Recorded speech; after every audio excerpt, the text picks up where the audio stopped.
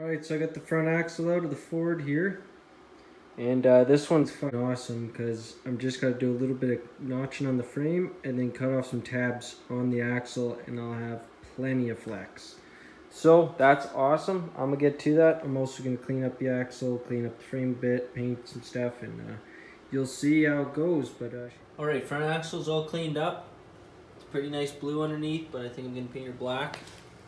Anyways, I have a couple things I'd like to put in here just to strengthen it up. I'm going to throw a couple washers in and then put her in, test fit it. I did cut off those nubs there, grinded everything nice and flush, so it looks factory now. But yeah, let's get it in there, see what it looks like.